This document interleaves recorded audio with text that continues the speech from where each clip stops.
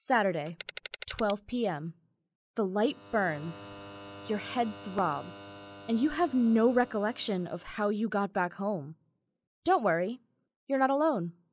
More than half of college students experience blackouts, according to several studies. And let's be clear, blacking out doesn't mean passing out. You were probably awake and aware the entire night.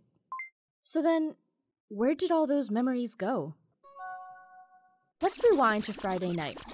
Normally, whenever you have an experience, like a conversation, a part of your brain called the prefrontal cortex stores that information in short-term memory. Then another part of your brain, called the hippocampus, weaves those experiences together so they can be stored away as long-term memories. So the next day, you remember the party as a whole, instead of smell of sweat, house music, Jen was there. But here's the key part. Storing these episodes in long-term memory requires special neurotransmitters. But your liquor shots prevent the neurotransmitters from working properly. So, instead of remembering the party, all you have is an incomplete or even empty file. And the amount of alcohol in your system at the time influences how much you remember. Let's say you're a 73-kilogram adult man, and you've done 8 shots in 1 hour. Your blood alcohol content is probably around 0.2% by this point, more than twice the legal limit for driving a car. And your brain may still be able to store some memories, so you end up with islands of memories separated by missing sections. That's called a fragmentary blackout, aka a grayout or brownout. But if you keep pounding those shots, it gets worse.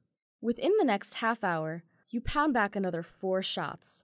Now your blood alcohol content hits around 0.3%, and your hippocampus goes dark, and full amnesia sets in.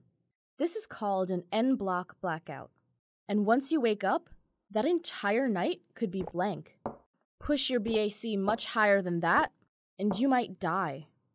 And yet, your friends might not even realize you're in the middle of a blackout, since the alcohol didn't delete your long-term memories already safe in storage before the night began.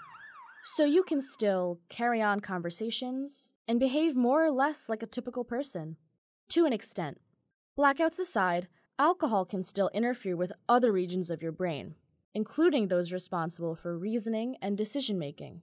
So during blackouts, people have crashed cars, gotten into fights, and committed or been the victims of sexual assault. They might just not remember it. That being said, not everyone gets blackouts. Your sex, body weight, and family history all play a role. So that could explain why your friends recall the entire night, despite downing just as much tequila. But it won't save them from a wicked hangover the next morning.